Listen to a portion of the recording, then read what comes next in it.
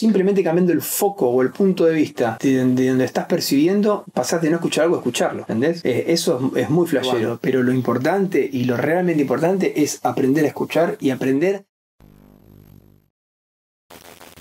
Buenas y bienvenidos al Capitán Estudio. Mi nombre es Luis Piluso y hoy tenemos el agrado de tener una entrevista con el gran Hernán Calvo, que es un técnico y productor argentino que ha trabajado con artistas de renombre como Alejandro Lerner, Carajo, El Bordo, Las pastillas del abuelo, Morbo y Mambo, Geoff Emerick, Ale Vázquez, Sandra Mianovich, muchísima gente. Él estudió la carrera de sonido en Estados Unidos a principios de los 2000 y después vino a Buenos Aires a armar su estudio y ahí es donde empezó su carrera. Hernán fue docente mío cuando yo estaba estudiando en la facultad y se fue convirtiendo poco a poco en mi mentor principal y es una persona a la cual la menciono en muchísimos de mis videos porque no paro de aprender cosas constantemente de él y ya varios de ustedes me preguntaron tipo quién es Hernán, así que hoy van a realmente saber quién es. Y es una persona que toda la parte técnica la maneja de taquito, la maneja increíblemente bien, pero una de las cosas más interesantes de él es que además de tener esta parte técnica súper resuelta, lo más interesante es que rompe las reglas constantemente y juega a ser creativo y a probar cosas nuevas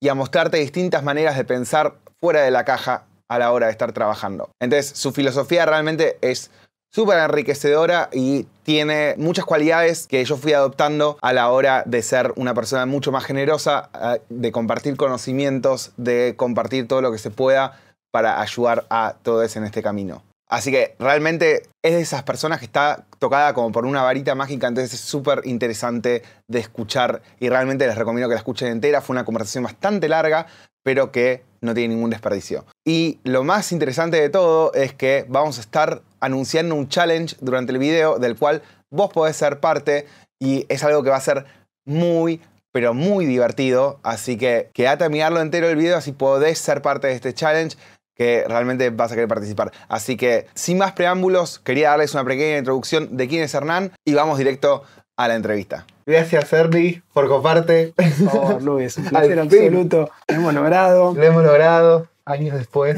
Sí, igual, muy contento. Y te conozco de que eras un purrete. Vamos a hacer esta como charla como para... Tenés cosas muy piolas vos que a mucha gente le va a servir. Entonces, ya aprovechando que conozco tu historia, voy a indagar y voy a hacer que la vomites toda. Lo que vos quieras. Entonces, vos fuiste a colegio técnico. Sí. Fuiste músico toda tu vida, ¿no? Sí. ¿Cómo fue que terminaste yendo a estudiar a Estados Unidos? ¿Estudiaste tecnicatura o ingeniería?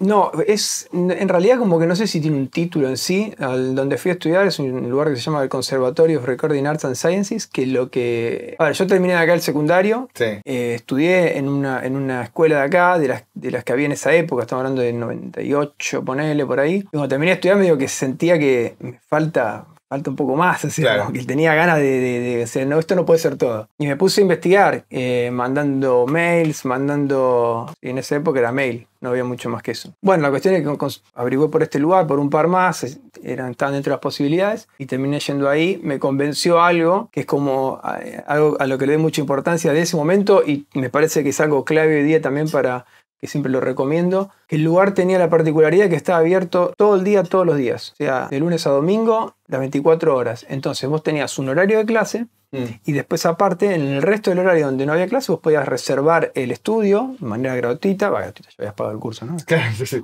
Gratuito nada, pero digo, estaba incluido. Podías ir en cualquier momento. Entonces de repente, martes a las 10 de la noche, reservaba el estudio que tenía la SSL 4000 y me quedaba hasta las 8 de la mañana haciendo lo que quería. Y estaba en buenas condiciones, ¿no? Bien mantenida. O sea, tenía un estudio, tenías una SSL 4000, otro tenías una NIV BR. Tenías en esa época... ¿Cuál NIV? La BR. ¿BR cuál es? Sí. Es un modelo, no sé qué época decir, de los 90. Estaba buenísima. También con automatización Moving Fader, que también en ese momento era... Sí. Tenías una habitación llena de Pro Tools. También estamos hablando esto fue en el 2001. Que también tenías acceso a un lugar para hacer sonido en vivo. O sea, podías hacer lo que querías ahí adentro. Y yo vivía ahí adentro. O sea, yo terminaba de cursar, me iba a mi casa, donde estaba viviendo, comía, contactaba por ICQ con los familiares. Y claro, el previo al MSN. Era como... Claro. Y me iba para allá. No importa si había reservado o no, yo iba a estar ahí. Y si había alguien que estaba grabando, me metía y le daba una mano. O si necesitaban que toque, iba y tocaba. O si no, me quedaba sentado mirando hasta la madrugada. Claro. Y a las 8 de la mañana volvía, me iba a dormir 4 horas Y a seguir. seguía. Pero eso, ahí me parece que en esa experiencia, en el hacer, es Claro, donde las termina de horas. caerte todas las fichas. Todas las fichas te caen en el momento en que vos te explicaron cómo funciona esto, bien, ahora quiero hacerlo. Y empezás a hacer, y empezás a hacer macana, y empezás a ver cómo funciona. O sea, una noche me acuerdo que estuve 8 horas con una E20 H3000, Ujú. con la guitarra, pasando presets, diciendo, cambiando Esta es esta cositas, canción, esta es esta claro, canción. tal cual, bueno, y ahí escuché y dije, este es el planeador de Soda Stereo. Y empecé a tocar y era ese procesador, ¿viste? Era como, qué loco. Y te caen un montón de fichas, entendés los efectos, entendés los procesos, entendés el sonido y vas entrenando un poco el oído y era... ¿Cuántos años estuviste ahí? Eso fue un año, pero era todos los días intensivo. Intensivísimo, O sea, sí. de lunes a viernes había clase y yo estaba todos los días ahí. Todos los días. ¿Había instrumentos también para todo el mundo? ¿O Backline no tenía mucho, tenía un Hammond, tenía un piano. tenía una batería o algo para...? Creo que había una batería, pero lo que arreglamos era con bandas de allá a veces que vengan. Entonces se caían a las 10 de la noche y estaba toda la madrugada grabando, quizás, ¿viste? Estaba buenísimo. ¿En qué ciudad era encima? Esto era en ¿Arizona era? Sí, cerca de Arizona, en el desierto. Better Call Saul. Bueno, los días de calor y a 50 grados. Claro. O sea, no habrían las estaciones de servicio, ese tipo de cosas. Ahí estamos diciendo por la duda a ver si vuela todo. Por la duda no prendemos la NIV. Así que nada, estuvo buenísimo. Esa fue una super experiencia donde hizo que a los 21 años, ponele, tuviera una experiencia sobre la SSL, el sistema de automatización de la SSL y todo eso, que Claro. era muy difícil tener esa edad acá. Claro, encima la SSL tenía... ¿Cuál era la compu que te traía? No, traía no sé qué era, pero... El coso es el... No, era una flor de maquinola que calentaba, también tenía que tener una sala de máquinas súper refrigerada, pero tenía todo un sistema que todavía sigue funcionando, es bastante de programación. Ahora quiero hacer un trim. Y bueno, y ahí hacías un trim, ¿viste? Y podías, tenés que escribir el comando y era todo muy de anotar comandos. Era re difícil igual, ¿o no? Te acostumbraba, como todo. Pero sí, tenía sus vueltas, Hoy en día estamos tan acostumbrados como a los sistemas operativos que no sabemos manejar como dentro de cada cosa y esto es un sistema operativo aparte. Totalmente. Solamente Esto es una para computadora eso. que era para eso. Exacto. Tenías que tener un disquete donde era el disquete que te cargaba el sistema, otro disquete que era el reel donde vos grababas toda la configuración de la sesión. Laburamos en cinta también, o sea, era el momento en que estaba cinta y Pro Tools, las dos cosas en simultáneo. O sea, llegué a grabar en cinta y eso también te da me dio un poco la perspectiva de los dos mundos, ¿no? ¿Qué máquina de cinta tenían ahí? Y ahí tenía una Studer, la 800, tenían ¿La Otaris, sí, Uf. y tenían un Otari, la 80. ¿Cómo sincronizaban? ¿Con sentido? Claro, en el canal 24 grabás empty, Sí. o sea, grabás ese ruidito ese, y después la consola tiene en la pachera una entrada de SEMTI donde vos sacás esa salida y la mandas ahí. Entonces cada vez que ponías play, la consola leía el SEMTI de ese canal y se sincronizaba. Tenés que tener en cuenta que era un ruido... Molesto, ¿no? No por molesto, sino que había mucho crosstalk, es decir, se te pasaba el canal de al lado. Sí. Entonces el canal 23 prácticamente quedaba inutilizable. Y aparte podía pasar al revés, que si tenías algo muy percusión el 23 se te pasara al SEMTI y se te corte. Yo nunca llegué a usar SEMTI. Lo hemos usado cuando en las clases. ¿Sí? Con los ADAT. Pero yo, Hemos sincronizado con los ADAT. pero yo no tuve ninguna clase de edad con vos. ¿No? No, Mm. creo que no. Ya, entonces ya lo hacía. Lamentablemente. Me lo perdí. Cuando volviste, digamos, o sea, era como completamente distinto a los planes que había acá para estudiar en esa época, digamos. Totalmente. ¿No? ¿Todo lo de acústica lo aprendiste allá? Pues también haces un montón de Lo acústica. de acústica lo aprendí a los golpes. A los golpes. O sea, lo de acústica fue de leer lo básico y lo mínimo indispensable y después, por la vuelta de la vida, tener la posibilidad de hacer mi estudio, que ese fue mi primer proyecto de acústica, lo cual fue un desastre total. Hice cualquiera y aprendí bocha. O sea, lo fui corrigiendo y lo sigo corrigiendo porque fueron errores estructurales que son los que no hay que hacer. O sea, errores de base que te llevan a que después estés corrigiendo eso toda la vida. Cuando vos arrancás bien de base, de cero, con cuestiones básicas que son la geometría, las dimensiones y los materiales que vas a usar, ya después todo es mucho más simple, mucho más fácil. Entonces, en primera instancia lo aprendí de mandarme a hacerlo, de hacerlo mal, de tener que corregirlo y me puse a estudiar grosso. Pero, o sea, todo autodidacta. Eso fue lo que es la parte de acústica, es totalmente autodidacta. Toda la parte tan técnica de ingeniería matemática, o sea, ¿eso tenía que ver con lo que habías del secundario? Sí, o sea, la parte por ahí de matemática más dura, sí, pero al mismo tiempo ya empezaban a aparecer y ahora mucho más. Tenés un montón de aplicaciones, programas, tenías programas que te permiten hacer los cálculos de determinadas dimensiones, cómo responde frecuencia, los cálculos modales y ese tipo de cosas que son por ahí los principales que hay que hacer y después para calcular resonadores, para calcular no sé, absorbente, cuánto, qué cantidad, qué material y demás. Hay como tablas, en los libros ya hay tablas y tenés coeficientes y están las cuentas y es hacerlas un poco. Con un Excel agarrabas, ponías la cuenta y salía andando. Hoy día es mucho más simple porque tenés una aplicación en el teléfono que ya te dice todo. ¿Cómo fue, digamos, que, yo ya conozco esta historia, pero cómo, o sea, todo tu trayecto para empezar a armarte como tu estudio, que fue tipo súper interesante, toda la historia de las calderas. Exactamente. Y como todo el paso a paso, porque es como que vos abordás como todo, digamos, o sea, todos los pasos que hay que hacer. No hago nada bien, pero hago muchas cosas. Es como... No, el tema fue que ya en el secundario, yo jugaba en casa a grabar, de hecho grababa con un par de doble casetera y un Walkman y grababa en uno y pasaba al otro, el famoso ping-pong de grabar y pasar a otro cassette y demás. Cuando terminé el secundario me fui a laburar. Mi primer laburo así, de verdad, fue una fábrica de calderas, que ya ahí empezó como el tema con 18 años aprendí el tema de esto lo voy a hacer nunca en mi vida. Porque yo me acuerdo de estar en secundaria, había una materia que era máquinas térmicas y yo dije, yo nunca en mi vida me voy a dedicar a las máquinas térmicas, es un espanto. Que no sea corte, está laburando con máquinas térmicas. Y estuve un par de años hasta que junté la plata para poder hacer este viaje, para poder pagar todo eso. Lo logré, lo hice y eso fue otro de los momentos en que dije, buenísimo. El último día de la fábrica de calderas dije, nunca voy a laburar en la fábrica de calderas. Me fui. Estudié y volví en diciembre del 2001. O sea, en diciembre del 2001 en Argentina se pudrió todo. O sea que a los 2 meses estaba laburando de vuelta en otra fábrica de calderas de lo que era mi jefe que se había puesto su propia empresa, pero ya con otro concepto. Pues ya tenías el plan era como un camino medio a... Era que iba para allá y de repente cayó una montaña y tuve que ir para el otro lado, porque me acuerdo de juntarnos con el que todavía llamo jefe, que le tengo mucho cariño, con Javier, y decirle, juntarnos en un bar y decirle, mira, en este momento yo te sirvo y vos me servís. O sea, yo sé perfectamente todo lo que hay que hacer, tengo la experiencia, que vos te estás poniendo una empresa nueva, y yo necesito dinero. ¿Sí? Exacto. Básicamente. ¿Cuánto tiempo va a ser? No sé, 1, 2, 3, 5, 10 años. Lo que sea, pero yo me voy a dedicar a lo que es la grabación, la música, la producción, eso es lo que quiero hacer yo. Perfecto. Y así fue que estuve 2 años y pico y encontré el momento, que no era exactamente lo que quería, pero encontré el momento de decir, bueno, si no lo hago ahora, necesito hacer este quiebre para poder empezar a hacer lo que quiero. Y bueno, fue unos años así medio sinuosos, pero a poquito fue. ¿Y qué fue tipo lo primero que te compraste de equipos? Yo en realidad, antes de irme a estudiar afuera, nos habíamos comprado una portaestudio de discos rígidos, que eran 8 canales de grabación, 16 de mezcla.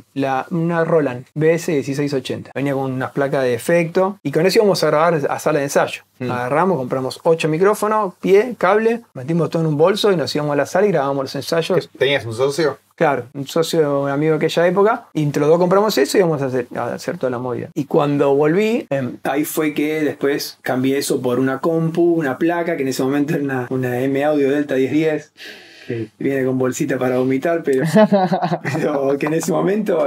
Era la siga, la gloria. Es como todo, ¿no? Que también tiene que ver con el aprendizaje y el crecimiento. A mí, cuando me compré mi primera guitarra, una Fime, que venía con distorsión, y yo era Jimi Hendrix. Olvídate. En un momento decís, che, algo falta. Fui a la casa de música de Talcahuano, y digo, bueno, ¿qué? Yo usaba el Grundig del centro musical de mi viejo, que es pelota. Me compré un Pibi, un equipo. Dije, ahora sí, soy Jimi Hendrix. Y de repente te das cuenta que, bueno, hay algo del timbre que no te... Bueno, voy y cambio la guitarra. Y así uno va aprendiendo a entrenar el oído de qué es realmente porque hay un momento decís, sí, ahora sí. Y después cuando pasa el tiempo y te vas acostumbrando y vas entendiendo cómo funciona, te das cuenta que todavía puedo un poquito más, y esto no me alcanza, necesito algo más. Entonces pasó eso, tener una placa que ya era tener 16 canales, ya era todo para mí, ¿entendés? Y sí. Era 16 canales, tenía una consola que era una Eurodesk 8000. La Audio Delta entraba por... Sí, era una de rack. de rack. Era, o sea, tenías que conectar una placa PCI, pero era de rack. Y con la consola, que era una Behringer, y con las placas esas, y para micrófonos, estaba súper contento. Y de a poco uno... Cuando va haciendo las cosas se va dando cuenta, bueno, pero no me suena como quisiera, porque hay algo ahí que a veces no sé ni cómo explicarlo, y empezás a probar y ahí te vas dando cuenta. Entonces uno va subiendo el umbral de la percepción y diciendo que por eso a veces me preguntan ¿qué monitor me compro? primero. Digo, comprate, o sea, tenés un equipo de música, arranca con eso. Claro. Explotalo. O sea, agarrá la canción, un ejercicio que siempre propongo es agarrar la canción esa que sabés, que conocés de punta a punta, que es tu canción que te la sabés toda. Ponele play y escuchale solamente, ponele que es una canción pop, escuchá solamente la voz. Solamente, o sea, foco la voz. Sacate todo encima. Bien, ahora hace lo mismo, hacelo con el bombo. Hace lo mismo, hacelo con el tambor. Hace lo mismo, hacelo con el bajo. Hacelo con todo. Yo te puedo asegurar que cuando termine de hacer ejercicio con cada uno de los elementos, la canción la vas a escuchar de una forma completamente diferente a la que la escuchaste en toda tu vida, porque empezás a hacer foco en cosas que antes no las estabas haciendo, entonces empezás a percibir cosas, como cuando te hace ruidito, que cuando decís ¿para qué le presté atención o no me lo puedo sacar de la cabeza? Sí. Bueno, eso quiere decir que estás como evolucionando de a Exacto, poquito, claro. empezando a prestar atención a otras cosas. Entonces de esa forma uno va entrenando el sistema auditivo, que hay que entrenarlo, es algo que uno tiene que ir escuchando y creciendo, ¿no? Y a prestar atención a esos mínimos detalles que... Porque después te los empezás a escuchar sin tener que prestar atención. Exactamente, sí. Hasta que llega un punto, ¿no? Que pasa en la carrera de por lo menos la gran mayoría de las personas con las que hablo, donde te obsesionás. Entonces pasás para el otro lado porque escuchás todo lo... Es como que la Matrix, ¿viste? Cuando están todas las cosas así, es como que ves y escuchás todo y sentís todo y te empezás a enroscar con cosas que no hay que enroscarse. No hay que enroscarse, sí. Vamos a sacar los armónicos al tambor, empiezas trin, suena el tambor y es una porquería. Una porquería. Porque digamos que el contenido armónico es lo que le da la riqueza del sonido. El toing. Sí. Todo, o sea, la característica sonora. Entonces llega un punto donde por ahí uno se pasa, se bandea y después tiene que volver a decir, no, bueno, ahora que entendemos cómo funciona, qué es lo que sobra, qué es lo que falta, qué es lo que tengo que acomodar y qué es lo que tiene que estar para que suene natural, para que suene como me gustaría. Claro, sí, zarpado. Y cómo, bueno, ya que trabajaste con muchísimos de los mejores artistas argentinos y otros lugares, o sea, ¿cómo fue? Y creo que la mayoría de la gente tipo se pregunta cómo es que se llega a ese punto, digamos, cómo es el camino de empezar con banditas chiquititas e ir pasando de lugar en lugar. Mira, para mí es algo que uno lo tiene que tratar de tomar con cierta naturalidad y me pasó un poco con lo que te decía de querer grabar disco y tener que laburar a la fábrica de calderas. Es tener que estar preparado, o sea, tener que estar preparado para la situación. ¿Qué hago yo? Yo trato de estudiar, trato de hacer las cosas cada vez un poco mejor. Y cuando llegue el momento en que aparezca eso, porque esas cosas de repente aparecen en lugares que menos te lo imaginás. No, tengo el primo de un amigo que tiene una banda y de repente, no sé, es dividido, ¿entendés? Claro, sí. Y no sabés esas cosas. Entonces es como que tenés que estar preparado para la situación. Yo me acuerdo que uno de los primeros laburos que hice, el primer laburo que hice indirectamente con Carajo fue a través de mi amigo Marcelo Telechea, que tocaba el teclado con ellos. Fue un momento que Andy se había lastimado la mano, entonces hicieron como un recital. Sí, me acuerdo, de obras, ¿no? No me acuerdo si fue en un teatro, no me acuerdo ahora. ¿Que medio electrónico? Claro, fue medio electrónico, muchos invitados, él tocaba con una sola mano, había más músicos y fue otro concepto diferente. Estamos hablando que fue hace muchos años. Entonces Marce tocaba con la compu y la compu podía fallar. De hecho, en los ensayos a veces fallaba. Por suerte no falló, estuvo todo maravilloso, pero yo iba a los ensayos y estaba él segundeándolo con un minidisc con toda la secuencia de lo que él tocaba grabada. Entonces, en el momento en que él iba a tocar el do y la computadora hacía, yo agarraba y ponía play en el minidisc si llegaba a haber algún inconveniente, ¿entendés? Exacto, el tema de backup. El chico backup. Exactamente. Y así lo que terminé haciendo fue, bueno, estaba ahí, grabé los ensayos y empezaba a hacer algunas mezclas y ahí nos conocimos. Y a eso fue... ¿Cuánto que fue? ¿Tipo 2003? Fue hace un montón, sí. Pero yo después... no sé, pero por ahí.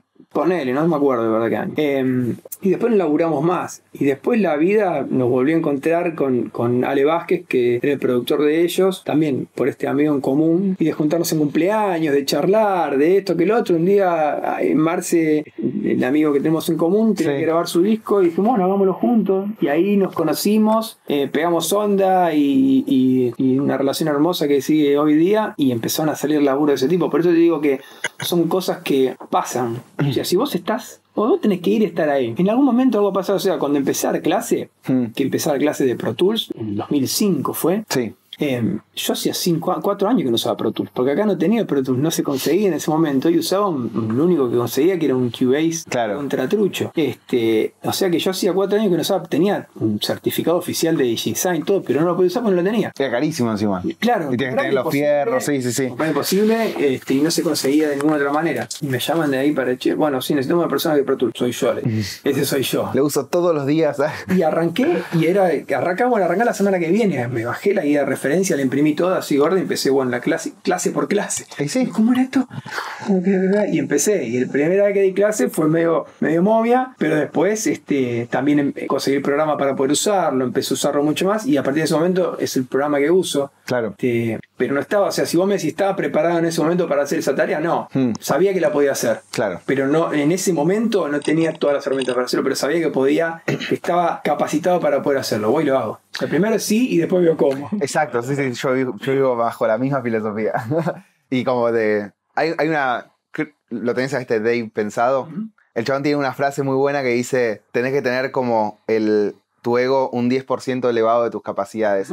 Cosa de que no es demasiado, cosa de tener demasiado ego, pero que te crees capaz de hacer un poco más de lo que realmente podés. Cosa de que siempre estás participando de cosas y cuando te des el ego a la misma altura, te quedás en el mismo lugar. Tal cual, a mí el lugar cómodo siempre me resultó incómodo, ¿no? Claro. Pero me pasa un poco eso, me gustan los desafíos y los hago y a veces después me doy cuenta que bueno, estuvo buenísimo, pero hasta acá tengo de esto, vamos por otro lado y aparte te hace conocer cosas nuevas, te hace conocer gente nueva y que no te conviertas en un viejo Greta tampoco, porque si no siempre después para en mi época, que nada, tratar de que no suceda eso, entonces siempre estando ahí activo y siempre diciendo sí, vamos por esta. Claro, o sea, con todo el tema de las distintas bandas que fuiste grabando desde el principio, que me imagino que eran bandas un poco más chotas, a gente de mayor calidad, como... calidad, suena horrible decirlo de esa forma, pero... Otra profesionalidad.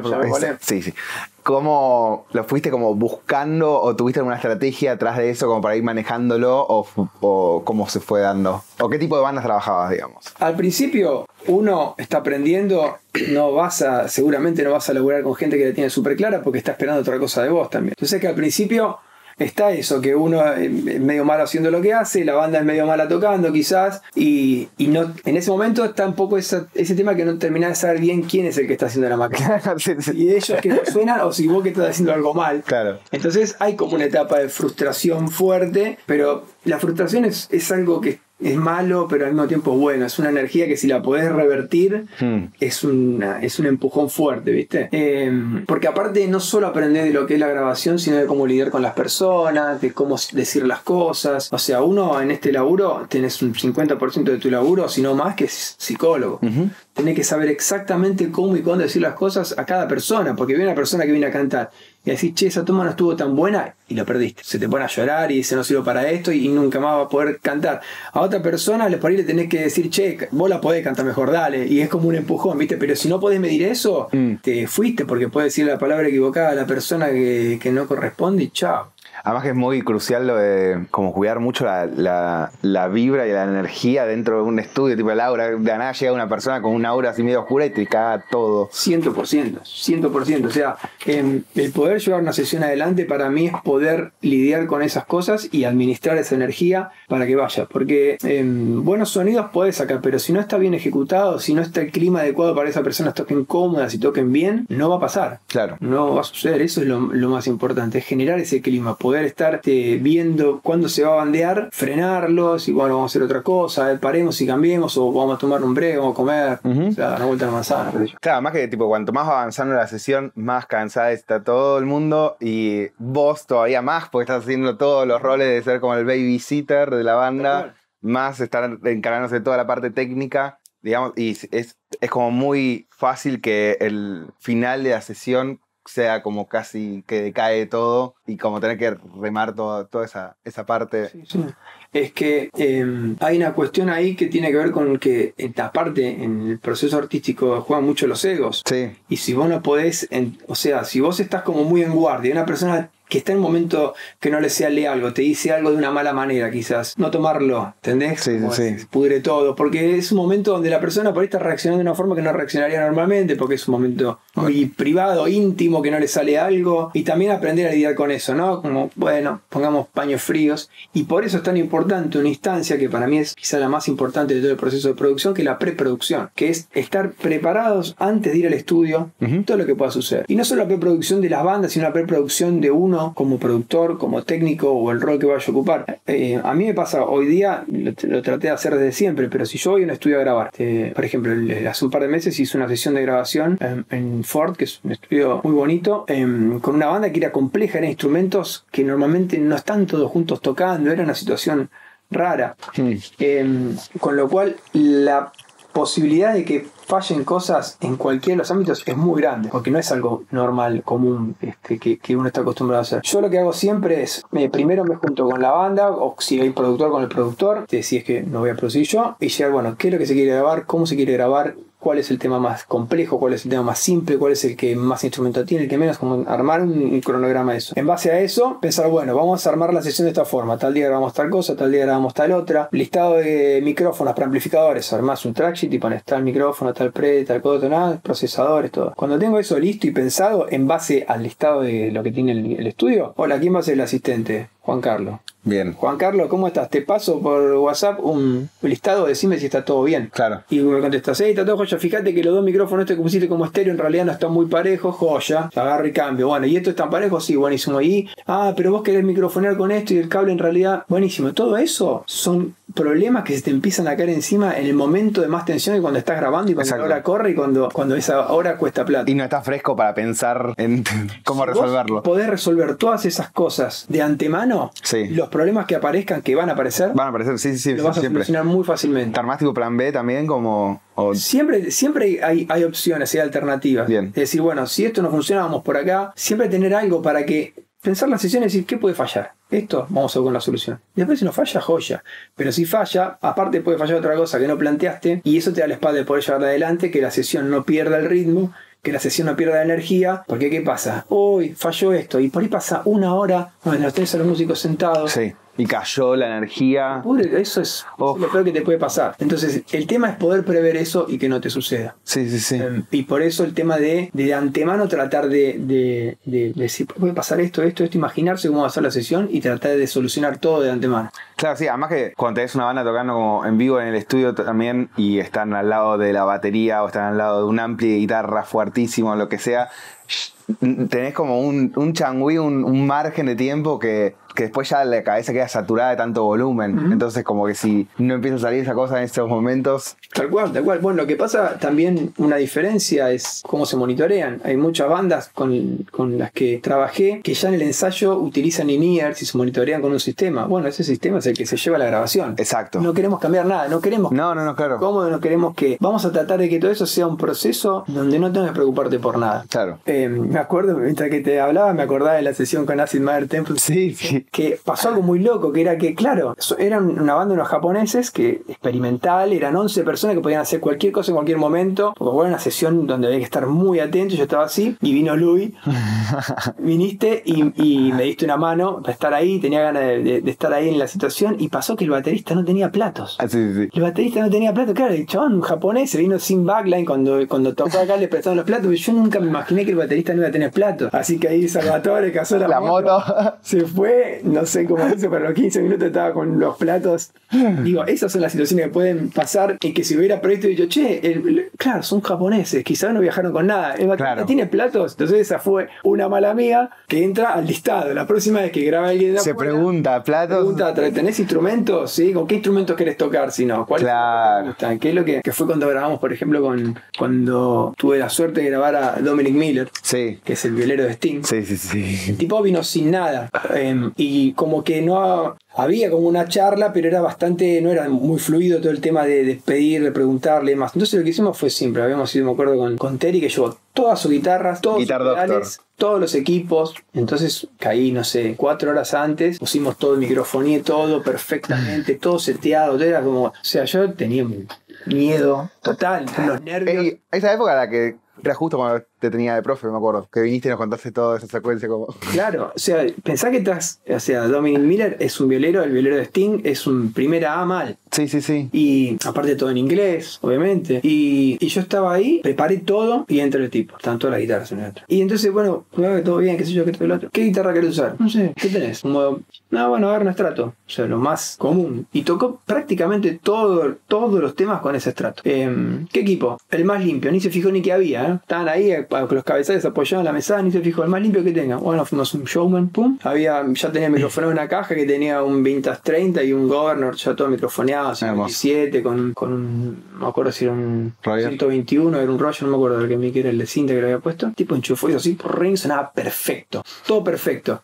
Qué lindo cuando pasa eso igual. Que sí. Bueno, pero el tema es, después, cuando te das cuenta que pasaron todos los temas y el tipo tocó con la misma guitarra y dijimos, ¿qué pedales querés? Había una mesada llena de pedales. Y pidió los clásicos, pidió el libanés, ¿cómo se llama?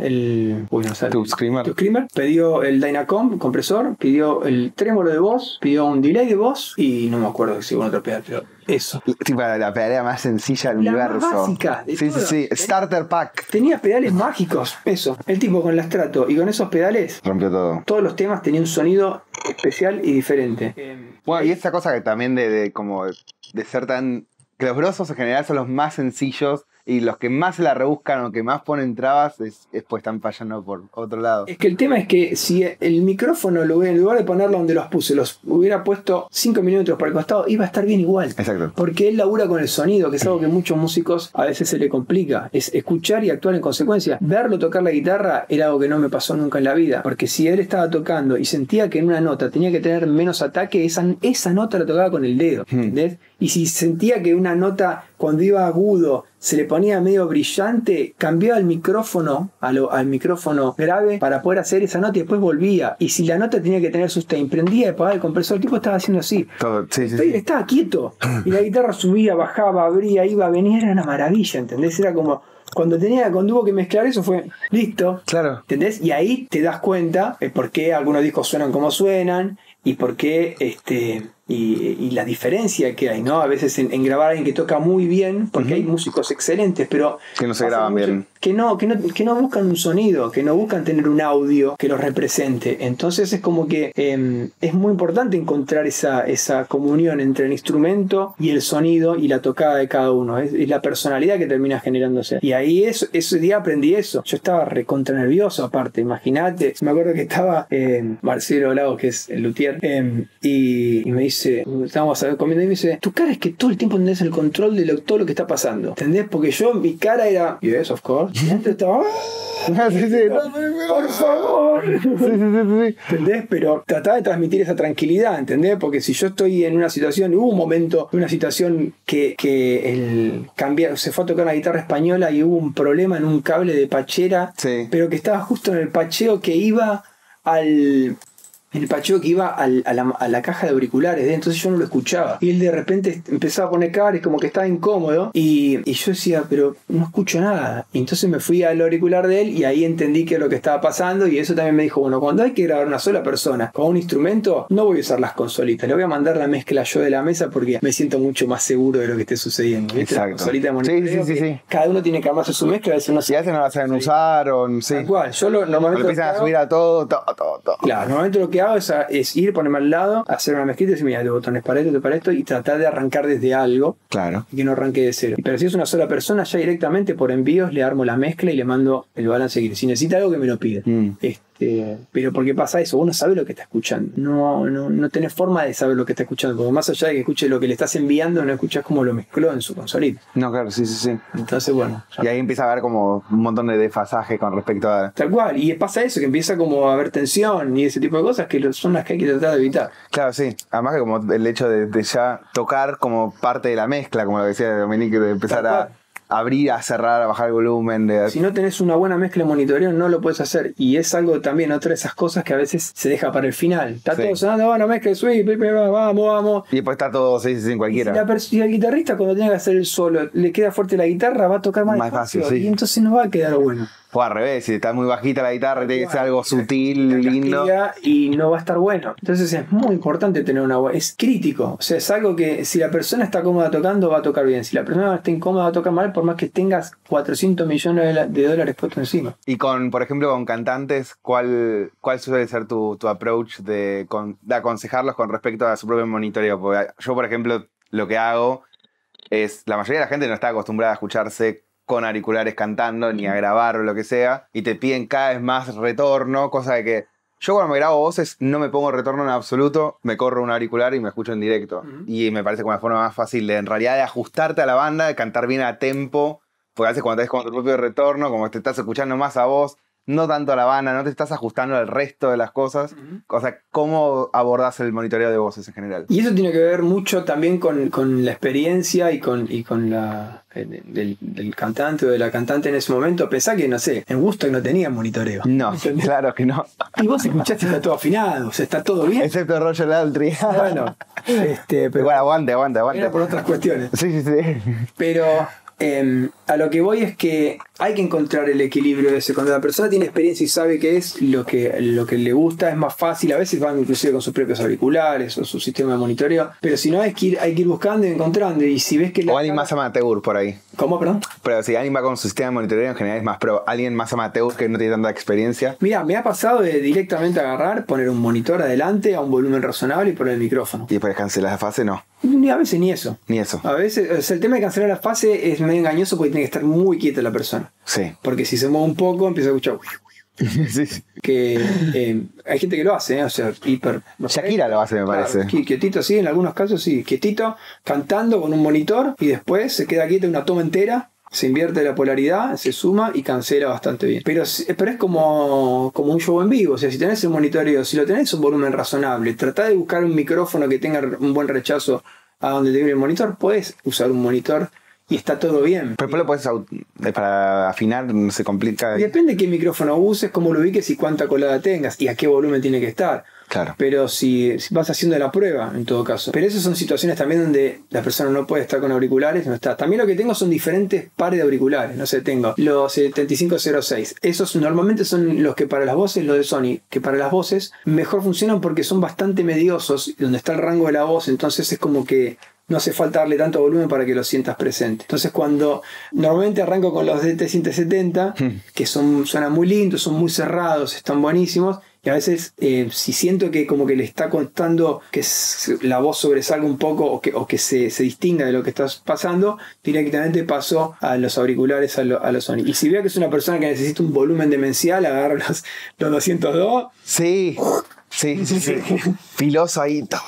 Y dale. Lo que necesites. Claro, que los DT son más tipo más hi-fi, más placer de escuchar, ¿o no? Claro, como tienen otros graves, entonces por ahí a veces puede confundirte. Hay gente que le resulta muy cómodo, otra gente que no. Entonces por eso trato de tener diferentes tipos de auriculares para cada situación. Qué bien. Si se viene con linear, mejor porque es el que usa para grabar, para tocar, para todo, y ya sabe cómo funcionan y va con sus auriculares. Claro. Y bueno, esto no tenía pensado, o me había olvidado de incluir en la entrevista, pero como me acordé y es tremendo y tenés que contar tipo cómo fue la experiencia de Geoff Emerick. O sea, Hernán tuvo el placer de ser el ingeniero técnico del seminario de Geoff Emerick. No fue el seminario.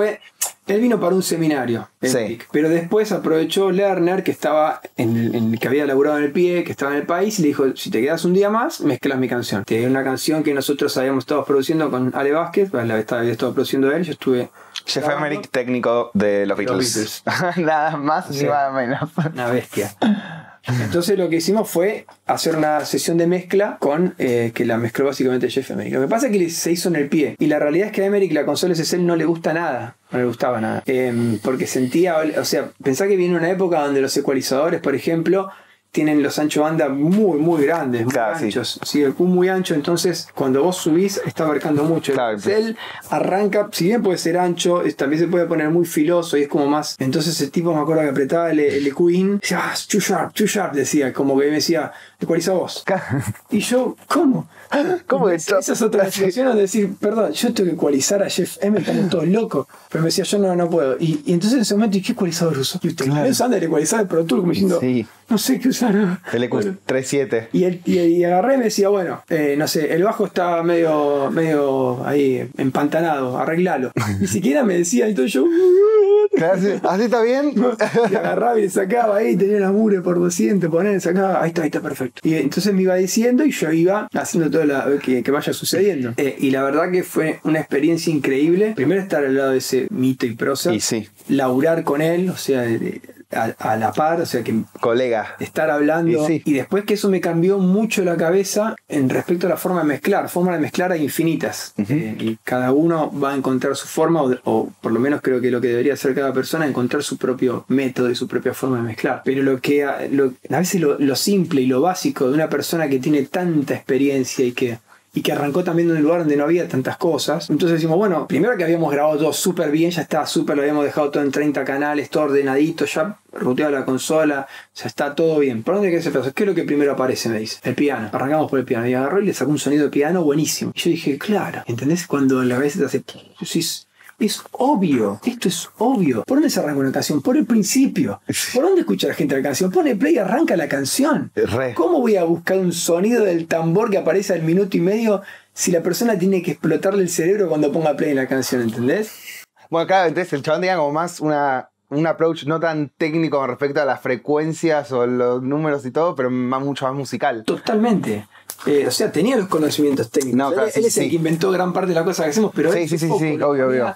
En que la música, la canción musical tiene que funcionar. La canción tiene que transmitir, tiene que emocionar, tiene que generarse las cosas que están en la composición. ¿Qué viene después? La voz. Y ahí se puso a elaborar la voz, ¿entendés? Y entonces la canción iba creciendo a medida que avanzaba. Y para mí fue fabuloso esa experiencia. Y a partir de ese momento yo elaboro esa forma. Pongo play, del principio voy armando como viene la canción. Y me quedo ahí y voy armando arriba de eso. Quizás en un momento te centrás en una parte particular porque tiene que levantar más, menos. También hoy día la forma de encare de algunas producciones es las canciones ya se arman de una forma diferente. Obvio. Entonces a veces tenés menos rango y tenés que darle más importancia o arrancar de determinados lugares, pero la canción arranca del principio. La canción tiene que volarte la peluca en el momento que le pusiste play. Y eso fue impresionante. Y después que hay canales que no les hizo nada de la grabación. Insisto, está re bien todo super grabado, pero le encontró el nivel. Y eso también. Vos vas a tener 8 canales que son los canales que te marcan la canción. El resto acompañan. No necesitas ponerle 5 EQ, ponerle reverb, delay a todo. Canales que están cumpliendo ya una función y lo necesitan.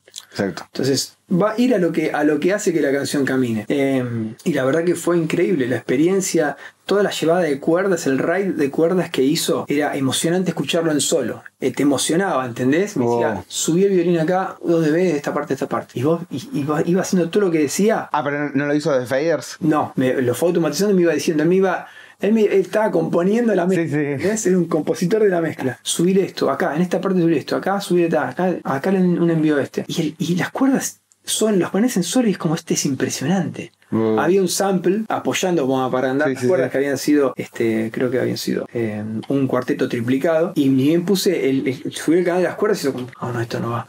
Sacame esa basura digital. Subió ni siquiera, subió y el timbre que tenía ya dijo, no, esto no va. ¿Entendés? Y armó un color que es impresionante. La verdad que esas cosas de la percepción. Y bueno, y ahí la anécdota con Rupert Neve que tuvo.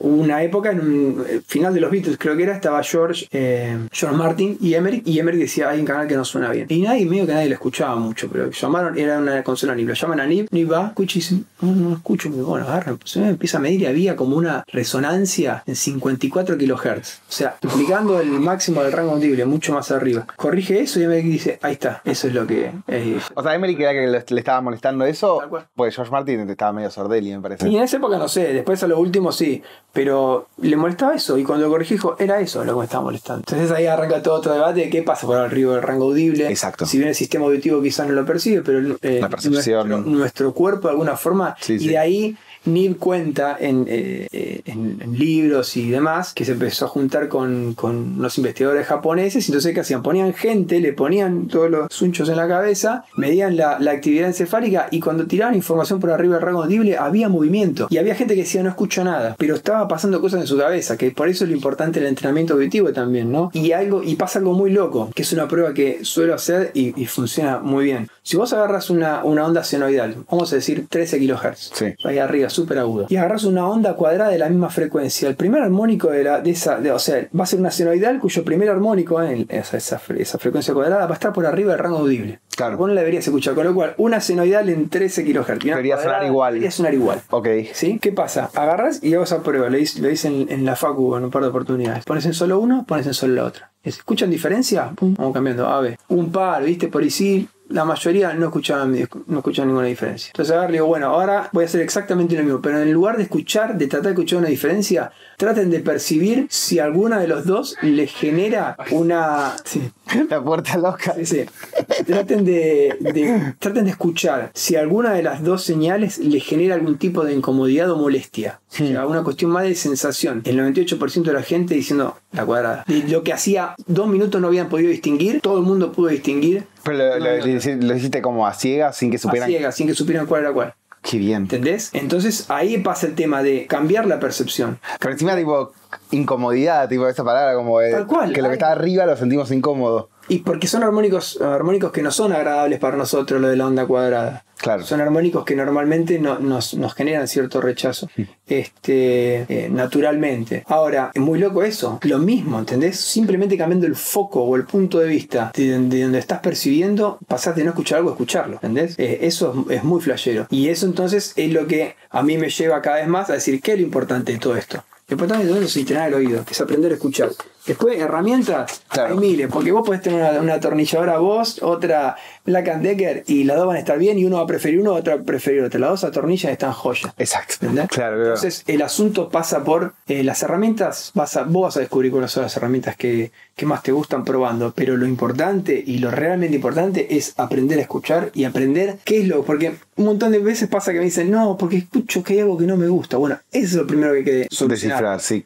¿Qué es lo que no te gusta? Y hay que escuchar y decir, bueno, es esto. Bueno, ahora vamos a poner el nombre. Vamos a ver qué es de frecuencia, de tiempo, de contenido armónico, de tal cosa. Bueno, vamos a hacer las herramientas que nos permiten solucionar esto. Es como vamos paso a paso. Y después toda esa etapa pasa volando una vez que vos ya lo adquiriste. Claro. Como aprender a manejar. Sí. El primer día vas a poner, que te pones, apretás el embrague y la primera medio que mirar todo. Querés doblar súper abierto porque no entendés el radio de giro. O no entendés el tamaño del auto. Y querés frenar y clavar los frenos o frenás a mitad de cuadra. Todas esas cosas son porque estás pensando en todo el proceso que te va a llevar a lo que después de un tiempo va a hacer manejar. Y vos cuando te sentás en la otra, así, salís andando. Claro. Ya no pensás toda esa instancia. ¿Se entiende? Sí. Es como un poco lograr eso, de entender que lo que pasa, hacerse amigo de las herramientas para después ir directamente de la idea al llevarlo creativamente adelante, el proceso creativo. De una. Y sos de, por ejemplo, poner ciertas herramientas o cadenas que son más que nada como estructurales para la macana que te vas a mandar de audio, por ejemplo, decir, no sé, quiero distorsionar esta voz de cierta forma, pero para poder distorsionar de esta forma me voy a poner un par de cosas, como, no sé, un compresor multiband o algo que ataje cierta cosa que se vaya a la mierda, o dejar como alguien que construye una pared, tipo, se pone, van adentro un montón de cosas que por ahí no la necesita, pero están ahí por la duda de que se vaya a la verga. Yo lo veo que es por temporada. Sí. También tiene que ver con cómo uno está, las herramientas que use, lo que hace. Suelo no trabajar con templates, lamentablemente, porque me encantaría, porque a veces pierdo tiempo. Pero es como que voy arrancando a medida que voy escuchando y digo, bueno, voy por acá. Y a veces pasa que tengo, esto lo encontré por acá y voy por ahí. No sé, pasa que para lograr determinados sonidos de voces y que tenés que jugar mucho con la parte de los transientes y los agudos, quizás termino poniendo 3 diéser o cosas que cumplan esa función, que con otras voces no uso ni uno a veces. Exacto, claro. Depende del cantante, pero también depende de lo que el proceso que está haciendo, cómo está enroscando las perillas para que finalmente tenga ese timbre que es una consecuencia de a veces de lo que se está buscando. También me pasa que soy medio rebelde en ese sentido y trato de llegar con esto que hablábamos antes, las sensaciones, trato de llegar a las mismas sensaciones pero con otras herramientas, como para que tenga algo diferente. Entonces está esa voz que tiene eso y trato de en mi mente descomponerla. ¿Qué es lo que le da esa característica a la voz? La afinación, la compresión, los graves, los medios, los agudos, el ataque que tiene, bueno, y en base a eso digo, bueno, entonces voy a poner esta herramienta para lograr eso. Después le pongo esta para eso que otra cosa me falta y esto para acá, y llego a un lugar que quizás no es el mismo, pero que la sensación es la misma y lo que te genera es lo mismo. Claro. Entonces eso es atractivo. Puede haber que te venga el productor, la persona y te diga, yo quiero esto, y bueno, vas a buscar eso. Claro. Que tenés esta serie de herramientas que vas a lograr eso. Tengo una carpetita con algunos presets de esas cosas como para ganar tiempo, o a veces, no sé, algún delay que lo combino con 3 o 4 plugins, directamente lo guardo como un preset, eso de varios plugins juntos, para tener eso y no tener que rearmarlo de vuelta porque sé que me gusta y lo uso cada tanto. Pero suelo arrancar de la nada misma e ir construyendo arriba, que te digo, insisto, a veces me hace perder tiempo, pero en la forma que más natural lo siento también. Claro. Trato de no forzarlo. Absolutamente. Y bueno, ahora vamos a hablar de acústica, que es algo que todo el mundo pregunta y quiere saber, y hay mucha mala información de acústica en general, o que en realidad no tanta mala información, sino que nosotros pensamos, cuando no sabemos nada de acústica, pensamos que necesitamos ciertas cosas, como por ejemplo paneles de espuma, o todas esas cosas que pensamos que necesitamos y no es así. Alguien que está armando un home studio no tiene como mucho presupuesto. Hablemos de la diferencia, digamos, entre aislación y lo que es como la absorción interna de generar algo agradable al oído, que a diferencia de aislación. Primero, los maples de huevo no van. Saquémoslo. Listo. La esponja es para los platos. Acá me estoy ganando un par de enemigos, ¿sí? Pero la experiencia, mi experiencia por lo menos me lleva a eso. Y el telgopor es para poner el helado también. Esos elementos, saquémoslo de la ecuación. Esas son mis máximas. Se pueden discutir, todo, pero como yo parto de ahí. O sea, todo lo que es la parte de acústica en general, hay como dos ramas importantes, que un poco lo decías, que es, por un lado, el tema de la aislación. La aislación es que vos estás tocando la batería y el vecino te viene a tocar el timbre y siente flaco. O sea, es que el sonido de adentro salga para afuera o el sonido de afuera salga para adentro, que vos estés tratando de grabar un violín y se te mete el bondi. Claro. O sea, las dos. Y digamos que el sonido, lo que uno está solucionando son los dos problemas al mismo tiempo. Entonces, eso se soluciona de diferentes formas. Tener por un lado lo que se llama la transmisión aérea, que es que sale por la ventana o por la puerta, se te escapa el sonido un poco por ahí. Y después está lo que es la transmisión mecánica, que es la más complicada, que es la vibración. Es decir, vos estás tocando el equipo de bajo, ese equipo de bajo, esa variación de presión choca contra la pared vibra y vibra toda la estructura. Entonces, si vos estás en un edificio, le va a vibrar hasta 2 pisos para arriba.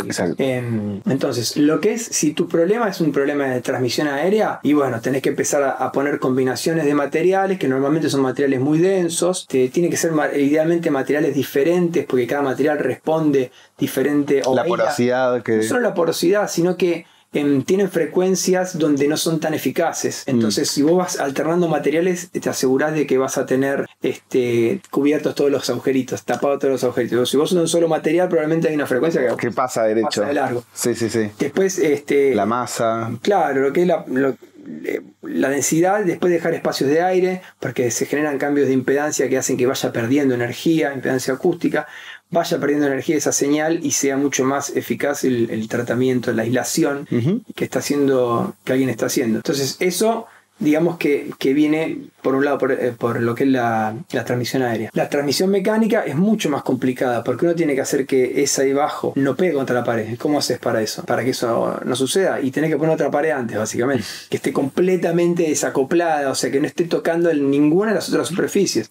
Entonces vibra, que es lo que se llama el boxing box. El boxing box. Vibra eso que está dentro, pero no vibra lo que está afuera, porque la otra pared, digamos, el cascarón de afuera, porque no está en contacto. Entonces es la única solución real para lo que es sonido. Si vos tenés una bomba de agua que te hace ese ruido, la bomba de agua la pones arriba de un material antivibratorio y solucionaste el problema porque hay solamente una vibración. Acá tenés el sonido que se expande y pega contra todas las superficies, piso, techo, paredes, te vibra todo. Entonces tenés que cubrir la totalidad del lugar. Claro. Es hacer una habitación adentro de otra, con puertas, todo, literal. Lo cual suele ser costoso. Y el material de las gomas que se utilizan, o sea, todo tiene que estar como muy medido y hasta la más mínima cosa puede llegar a transmitir totalmente mecánico. O sea, lo que es los antivibratorios se calculan en base a cómo hiciste la estructura que estás haciendo, lo que va a haber dentro de la estructura, a las cargas que va a haber y a las frecuencias que van a estar involucradas normalmente. Si ese es mal el cálculo, es como que no lo pusieras. Claro. O sea, está todo mal. Y es lo mismo, si pones un cañito que va de una a la otra porque tenés un caño rígido de luz que va del box de afuera al box de adentro, sonaste, porque ese cañito rígido te transmite la vibración y es como que no hubieras hecho el laburo prácticamente. Entonces es un trabajo que hay que hacer con mucho cuidado, muy atento, y suele ser algo molesto y costoso. Pero cualquier solución mágica no existe. O sea, poner una tarima, sí, la tarima lo que te hace es absorberte la vibración del piso, pero cuando vos tocas el bajo pega contra todo. Sí, un bombo. Sí. A ver, el tema son las frecuencias graves. Si vos tenés un problema en medios agudos, o sea, los agudos los solucionás con cualquier cosa. Claro. Los medios los solucionás fácilmente. Los graves son los complicados. O sea que el problema realmente está en ese rango de frecuencias. Es lo que hay que hacer hincapié y en lo que hay que ponerle guita. Si vos vivís en una casa que está en el medio y no tenés vecinos, por ahí necesitabas hacer un box in box, porque ya no molestas a nadie y nadie te molesta a vos. Exacto. Esto no es un problema. Ahora, si te haces un edificio, en una casa que al lado tenés una habitación, y si vas a tener cosas con mucho volumen, va a ser imprescindible. Claro. Y bueno, y también que la gente entienda de que, por ejemplo, los paneles no te hacen nada de la aislación. Los paneles no son aislación, los paneles que están puestos acá son de tratamiento acústico. Eso es otro tema. Primero tratemos de no molestar a nadie y que nadie nos moleste. Bien. Eso es lo que es la parte de aislación. Ahora, cuando estamos dentro de una habitación, o sea, no sé, vos estás en el baño y hablas en el baño, rebota todo. Más, si sacás las toallas, si pones las toallas, suena un poco mejor. Sí. Bueno, esas toallas están cumpliendo la función de tratamiento acústico. ¿Sí? Están absorbiendo, principalmente en alta frecuencia, información que lo que está haciendo es rebotando mucho. Entonces vos estás como haciendo que no rebote tanto. Al no rebotar tanto, no se extiende en el tiempo. Entonces no se siente esa reverb o esa reverberación que te genera la habitación. Entonces, una vez que vos ya tenés el problema solucionado dentro para afuera, afuera para adentro, ahora es que suene bien adentro. ¿Qué significa que suene bien? Que suene más o menos parejo en todas las frecuencias. Para eso hay que tener en cuenta lo que se llaman los modos de la habitación, que está directamente ligado a las dimensiones. O sea, hay frecuencias que tienen una longitud de onda que se relaciona directamente con esas longitudes. Bueno, esa frecuencia va a haber lugar donde va a sonar muy fuerte y lugar donde casi no la vas a escuchar. ¿Cómo se atenúa eso? Primero, utilizando dimensiones específicas. Hay relaciones que se pueden encontrar, hay varias, no sé, el Golden Ratio, hay varios relaciones entre ancho, alto y profundidad que te dicen, si vos vas a hacer una habitación, hacelo de esto, por esto, y tu distribución modal va a ser mucho más homogénea, con lo cual no es que vas a tener una que se cancela de todo, sino que muchas que se cancelan un poquito. Claro. ¿Entendés? Es más fácil de lidiar con eso. Entonces, el típico caso de la habitación que tiene 3x3x3, todo mal. O sea, es la peor situación en la que vas a estar. Un cubo es la peor situación en la que vas a estar porque ahí vas a tener una frecuencia que no, hay un lugar donde va a estar, que va a explotar la cabeza, y otro lugar donde no lo vas a escuchar. Entonces, eso como punto principal. Y después empezar a atajar los problemas. Entonces, si tenés una frecuencia que en un lugar por cuestiones modales está exacerbada, bueno, hay que usar elementos que pueden ser resonadores, por ejemplo, que te van a atenuar ese problema. Entonces vos haces un resonador sintonizado en determinada frecuencia, ese resonador lo que hace es que el problema no sea tan grande o tan notorio y de esa forma te queda una escucha mucho más pareja. El tema de los paneles que te dicen, no, paneles acústicos, ponete en la pared, está todo bien. Cuando vos pones un panel de lana de vidrio así, vas a solucionar de los medios agudos para arriba. Eso es todo lo que vas a solucionar. Entonces vas a sentir que tiene menos reverb, pero cuando estés escuchando vas a decir, todo va a sonar así. Porque para eso necesitas o tamaño o trampas específicamente diseñadas para que eso se solucione. Y cuanto peor son las relaciones de las dimensiones de la habitación, peor. Entonces, claro, lo que no hay que hacer es gastar plata al cohete en primera instancia. No hay solo... Y arrancar por lo más mala onda, que es no hay soluciones mágicas. No hay un kit que vos te compres y te soluciona los problemas. Te puede mejorar algo, pero no te va a solucionar los problemas porque cada ambiente, cada habitación en sí tiene una solución única. Claro. No, quizás no una solución única, pero sí una característica única a la cual se le pueden aplicar diferentes soluciones, pero son específicas para esa habitación. Entonces es un tema que si querés que tu lugar suene mejor, o ponerte a estudiar un poco, o decirle a la persona que entienda, porque si no vas a estar gastando plata al cohete. O sea, claro, pasa por ahí el asunto. Porque va a haber mucha gente que te va a solucionar, te compras 3 paneles, los pones y no te va a solucionar los problemas. Te puede hacer que te atenúe o te mejore algo, pero no te va a solucionar el problema. Sí. A ver, ¿cómo podríamos explicar la parte de acústica para un home studio de alguien que no entiende absolutamente nada y que necesita solamente un pequeño plan de acción para mejorar un pequeño porcentaje de lo que tiene? Bien. Por un lado, lo que se puede hacer es, lo que hay que tratar de buscar es que en el ancho, si vos estás sentado hacia tus costados, tratar de tener simetría. Eso es como un punto clave. Es decir, que la distancia entre el punto de escucha y las paredes laterales sea la misma, si la izquierda y la derecha, y que los materiales que hay a la izquierda y a la derecha sean más o menos lo mismo. ¿Qué quiere decir? Si acá tenés una ventana de vidrio y el otro lado tenés un ropa colgada y va a ser un problema porque lo que salgan de los parlantes que están delante tuyo, cuando reboten en uno, te va a venir una información súper clara de la ventana y del otro lado te va a venir información bastante más acotada en frecuencia porque va a ser absorbida por eso. Entonces lo que hay que tratar es de mantener una simetría. Simetría significa estar centrado, significa que los materiales que tengas a los costados sean más o menos los mismos y que la habitación sea de una geometría parecida hacia los costados. Entonces es un punto clave, porque si vos te vas hacia un costado, ocurren dos problemas. Primero, que vas a tener un parlante que va a estar más cerca de una pared, con lo cual ahí tenés dos situaciones. Una que es que en las esquinas y donde la información modal, eso que hablábamos antes, se exacerba un poquito más. Entonces vas a tener con mucha carga de graves. Esa carga de grave va a hacer que te dé la sensación de que ese parlante suena más grave. En cambio, el otro que lo vas a tener más por el medio de la habitación es una situación donde vas a tener la menor cantidad, donde va a estar la mayor cancelación por ahí esa frecuencia, o de determinadas frecuencias. Entonces te da la sensación de que ese parlante tiene menos grave. Entonces, che, me suena desparejo los parlantes. En realidad es una cuestión de posicionamiento. Entonces, cuando uno mantiene la simetría, si hay un problema va a ser el mismo en los dos, porque digamos que es simétrico, se comporta de manera simétrica también acústicamente, cuando más o menos es un prisma lo que tenés. Entonces de esa forma van a estar parejos los dos parlantes. Y aparte que tenés el tema de lo que hablamos de las reflexiones, rebota contra una pared y te vuelve, y el otro la pared la tiene mucho más lejos, entonces cambian esos tiempos en que te llega la información directa y en lo que te llega la información reflejada, y eso te genera que haya cancelaciones diferentes entre la izquierda y la derecha, con lo cual también te da esa sensación de que no está parejo la izquierda y la derecha. Claro, entonces, como el oído se te cae un poquito para un costado y le echa la culpa de los parlantes, en realidad es una cuestión de posicionamiento. Después hay que tratar de que nada sea mucho de lo que tengas. Si vos agarraste y te compraste unos paneles de lana de vidrio de 5 centímetros y llenás la habitación con eso, lo que va a pasar es que, no sé, por decir una frecuencia de 5 acá para arriba, va a estar todo súper muteado. Así, barbijo puesto. Tal cual. Y de para abajo va a ser todo que va a ser súper incómodo para trabajar. Entonces lo que hay que hacer es tratar de ir manteniendo algo parejo. Entonces, si lo que tenés es un problema de lo que son los flatteners, que son esas que suenan entre pared y pared, eso normalmente lo solucionás con cualquier cosa, desde una biblioteca que puede funcionar como un difusor, hasta una cortina o hasta un panel de lana de vidrio que te puede llegar a absorber esa información. Entonces, digamos que ese problema es fácilmente solucionable. El tema, como decía antes, es frecuencias graves. Ahí donde se complica más y donde hay que ponerse más en detalle, y no hay una solución que te diga te compras esto y te soluciona los problemas. Ahí hay que ver qué frecuencia es y más. Pero todo lo que sea medios para arriba sí se puede llegar a tratar más fácilmente con algunos paneles de lana de vidrio ubicados en puntos estratégicos. Y lo que sí es muy importante es lo que decía antes, la simetría. A veces vas con el solo hecho de correr el lugar donde estás trabajando, el lugar que esté pegado a la ventana, ponerlo más en un lugar centrado, te cambia bocho cómo lo percibís. Lo que pasa es que a veces es difícil porque estás en el comedor, en la habitación, que ocupa todo el lugar, pero dentro de las posibilidades hay que tratar de lograr eso, porque si no va a ser muy difícil que tengas una escucha pareja.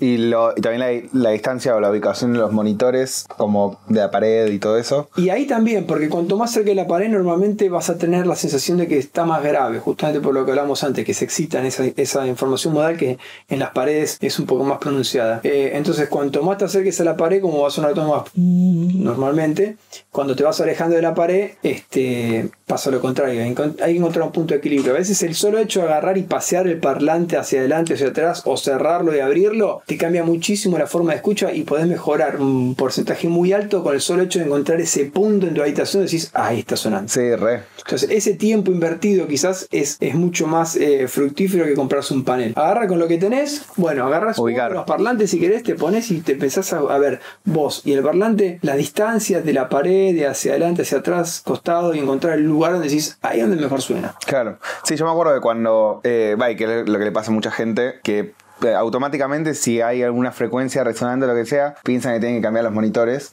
Y a mí me pasó eso en el otro estudio que tenía, de que alrededor de 8K tenía una resonancia pero horrible, y que era como, tengo que vender los Yamaha, qué sé yo.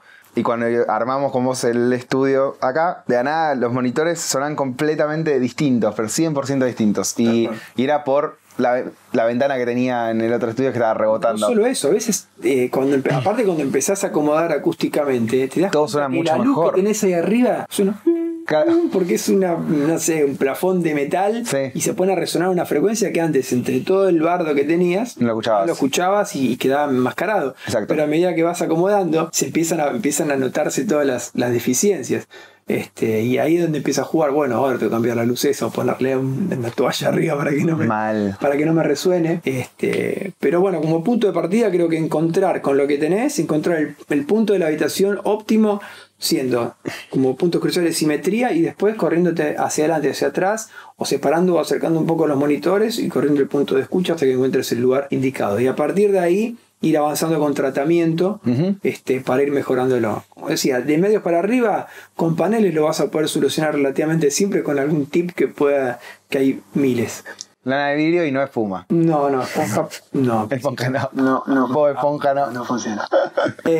Ahora, en baja frecuencia, ahí ya hay que hacerlo más detalladamente porque es el punto donde... ¿Y qué opinas sobre las trampas graves de esponja también? A mí la esponja no me gusta. O sea, cuando la pongo en un lugar me termina generando una sensación que no es natural. Es rara, es como... Claro, y porque aparte es muy densa. La lana de vidrio lo que tiene que son muchos pelitos. Entonces la energía va pegándose con todos los pelitos y va perdiendo energía para hacer la señal acústica. Como para explicarlo de una manera simple y medio descabellada. Pero funciona de esa forma. Sí.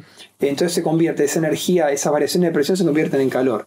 Cuando vos entras en la goma espuma, los laberintos son mucho más, no tenés eso. No, claro, mucho más parejo. Es diferente y no son tan efectivos y no funcionan tan bien, porque aparte de la lana de vidrio, si vos la disponés en lugares específicos, podés tratar problemas modales, ubicándola en el punto de mayor velocidad, en lugar de mayor presión, hasta podés solucionar problemas grosos con un pedacito de lana de vidrio, pero ubicado en un punto específico. Que por ahí con la goma espuma no lo vas a lograr porque no funciona tan homogéneo como pasa con la lana de vidrio, que como que ataca todos los flancos. Claro. Depende de donde lo pongas. Si vos pones una lana de vidrio contra la pared, no vas a tener mucha absorción de graves, prácticamente nada. Entonces, estratégicamente, ubicando la lana en diferentes lugares, podés llegar a tener mejores soluciones. Por eso está bueno tener techos altos. El techo alto te da la posibilidad de poder poner mucho tratamiento arriba que no se interponga con el paso y con las cosas y ser bastante efectivo. ¿Conviene tener alfombras, por ejemplo? La alfombra es lo que te hace justamente es absorberte en alta frecuencia. Si vos no tenés un problema que el piso te esté reflejando, la alfombra puede estar o no estar. Si vos sabés que tenés algo que tenés contra el piso y techo y por ahí es algo en alta frecuencia, tipo un flat o algo así, y por ahí una alfombra te puede solucionar ese problema. Pero también puede haber otras soluciones. Digamos que el tema de la alfombra, que esté o no esté, va a cambiar, pero no es algo que te vaya a cambiar la vida. O sea, claro, sí va a cambiar como suena, pero digamos que puedes solucionarlo de muchas maneras el hecho que haya o no haya alfombra. Puedes usar una alfombra, puedes usar otras cosas. Y después hay otro concepto conocido dentro de la acústica que es el LED. Luego, si lo podemos explicar a les pibis. Hay, o sea, criterios acústicos hay un montón. Tenés el LED, el RFZ, No Environment, Front to Back, digamos, son todos de manual, sí, que tienen conceptos que para mí son muy buenos puntos de partida, pero nunca pensaría un diseño como LED, como No Environment. Bien. Hoy día los pienso como... Son herramientas que las combinás para... Claro, son conceptos. El LED lo que tiene es live end de end. Tenés la mitad para un lado que es súper absorbente y la mitad para el otro lado que es súper difusa. Como tenemos acá. Claro. El tema con eso es que cuando vos lo querés llevar a rajatabla, posiblemente no se adapte a tu diseño y a tu habitación y al lugar donde estás. Claro. Entonces está bueno entender cuáles son los problemas. Entonces puedes poner un concepto más tipo Jensen, que lo que te hace es ponerte unos paneles que te reflejan determinada información que te está volviendo, te la mandan para atrás. Entonces puedes combinar el LED con eso. Y tratar de encontrar el equilibrio que te sirva en tu habitación, porque tiene que ver mucho con la forma, con la aplicación, con el uso que va a tener esa habitación y con las cosas que tengas adentro. Entonces a veces hay que tomar algunos compromisos acústicos menores que te sea todo mucho más fácil de utilizar. Claro. Porque si vos de repente decís, no, hay que poner un panel acá y por ahí suena bárbaro, pero cada vez que tenés que pasar caminando es un martirio. Sí. Entonces no funciona. Hay que encontrar algo que por ahí no sea tan efectivo acústicamente, pero que sí te genere una practicidad en el uso. De una. ¿Y qué opinás sobre los softwares de corrección de frecuencias tipo Sonarworks y todos esos? Son interesantes, pero hay una cuestión que hay que tener en cuenta, que es que hay problemas, lo que hablamos antes de que quede algo resonando. No es una cuestión de frecuencia, sino es una cuestión acústica, y lo que pasa es que hay una determinada frecuencia que se prolonga en el tiempo. O sea, es ese que vos cortás y sigue sonando. eso no se puede ecualizar, porque el problema es que justamente hay una frecuencia que sigue alimentándose en la habitación. Claro. Entonces, si vos lo que haces es bajar esa frecuencia, la frecuencia va a seguir con menos energía, pero va a seguir haciendo eso, con lo cual vos no vas a escuchar la frecuencia y el problema va a seguir estando, porque no tiene nada que ver con lo que están emitiendo los parlantes, tiene que ver con cómo responde el sistema completo en conjunto con la habitación. Entonces, cuando uno quiere solucionar con ecualización problemas que son acústicos, generalmente hace macana, porque no sé, es como querer desatornillar con un martillo. Claro. No es la herramienta adecuada para poder hacer eso. Entonces, lo que hay que tener presente es que si tenemos un problema acústico, la solución normalmente va a ser acústica. Si tenemos un problema de frecuencias, bueno, lo vamos a poder solucionar con un ecualizador.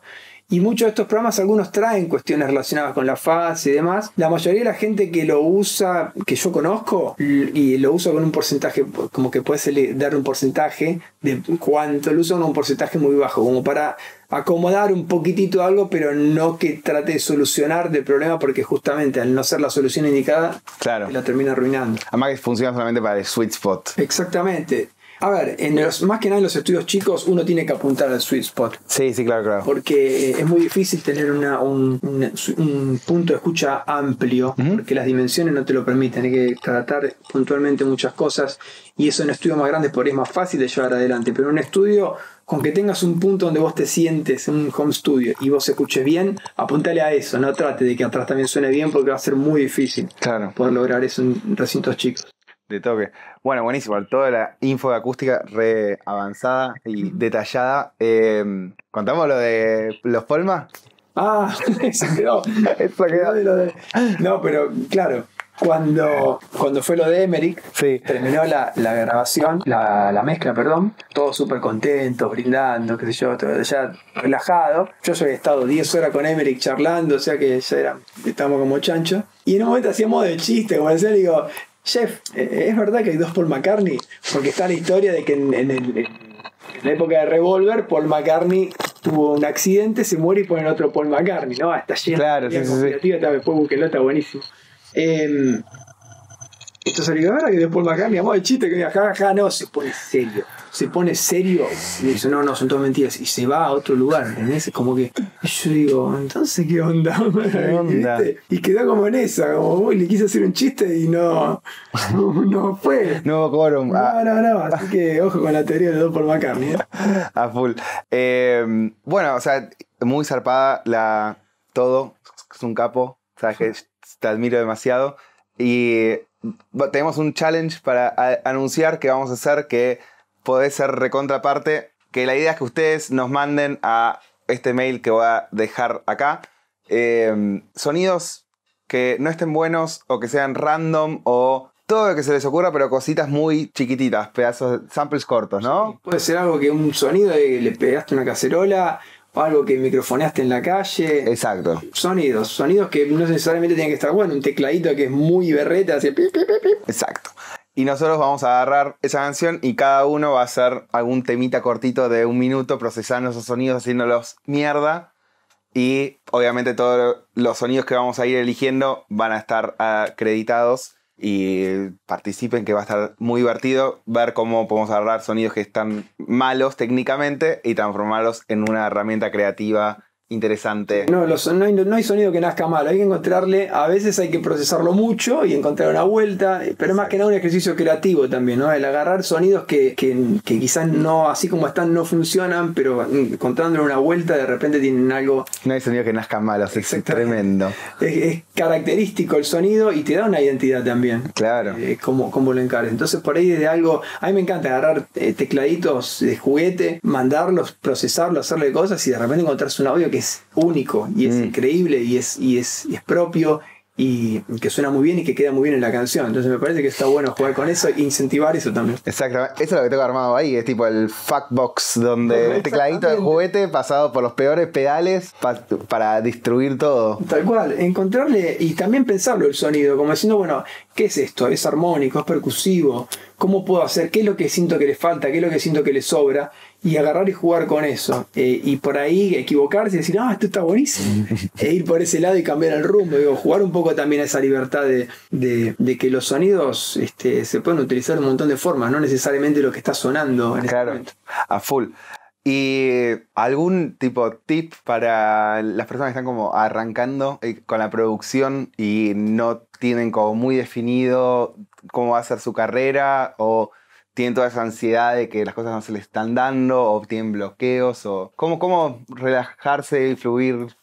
Mira, lo que a mí me pasó en mi vida fue tener que, en base a un objetivo, fue como tratar de meter la segunda como 4 veces porque no entraba.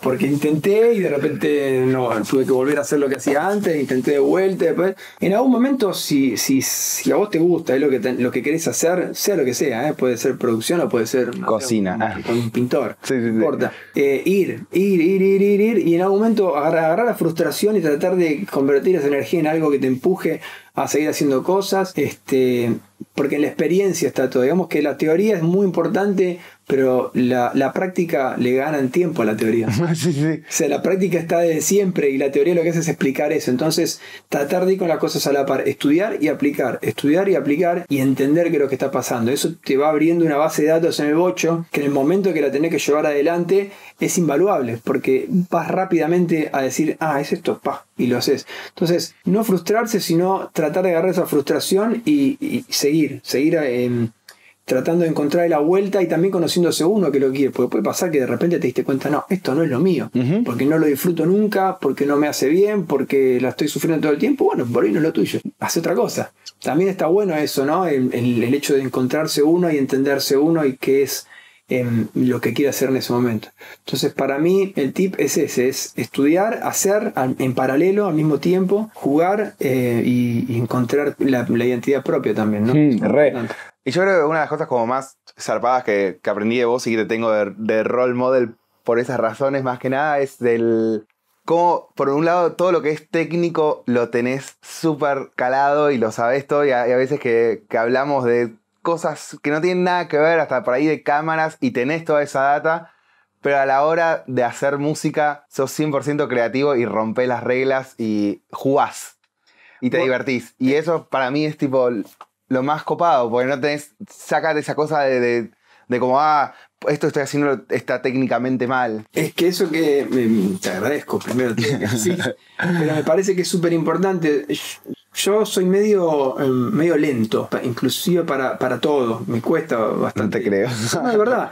Pero pasa algo que justamente le quiero dejar mucho tiempo a la parte creativa. Entonces trato de ser muy ordenado con las cosas que no son las creativas. Por ejemplo, yo quiero levantar la térmica que el estudio está andando. Si el estudio es un bardo y yo tengo una idea, no la puedo llevar adelante fácilmente, porque tengo que primero preparar todo, dejar todo medio acomodado, y cuando dices eso, la idea se me fue, o me cansé, o se perdió esa energía que tenés en ese momento. Claro. Entonces, el tener un conocimiento técnico profundo te lleva a que la idea que tenés la puedas llevar adelante muy fácilmente, muy rápidamente, y que puedas dedicarle tiempo creativo, porque la parte técnica pasa de largo, ¿se entiende? Ya está incluida e incorporada en todo eso. Por eso me parece que es importante adquirir eso, como sabes un shortcut, ¿entendés? Si vos usas un shortcut que lo usas una vez por año, si te sabes o no el shortcut, no te cambia nada. No, claro. Ahora, si vos estás haciendo un shortcut 3 veces por minuto, aprendételo, porque te va a dar mucho más fluidez para la parte creativa, que es que la cosa suene lindo. Claro, poner el tiempo grande al principio como para después ahorrártelo después también. Exactamente. Yo de eso que tengo la ropa guardada en el mismo lugar desde siempre y no quiero que esté en otro lugar. Exacto. Yo me levanto y agarro la remera porque no me interesa ponerme creativo en ese instante. En ese lugar, sí. Tener tiempo creativo en otras instancias. Exacto. Entonces me ordeno mucho en unos lugares para poder ser desordenado en otros. De una. Bueno, mil gracias. Al fin lo hicimos esto. Gracias a vos, Luis. Y espero que hagamos muchos videos más. Los que vos quieras. Y bueno, es muy loco porque vengo hablando de vos en un montón de videos y un montón de gente me decía como, ¿quién es Hernán? Así que acá lo tienen, a Hernán. Así que bueno, gente, les dejo acá un par de videos para que sigan mirando y dejen consultas abajo y por ahí podemos hacer que Hernán se cope a responder un par. Lo que usted diga, yo soy todo suyo. Así que gracias a todos y nos vemos en el próximo video. Adiós. ¡Vamos! ¡Vamos! Sos un capo. Gracias a vos, Luis.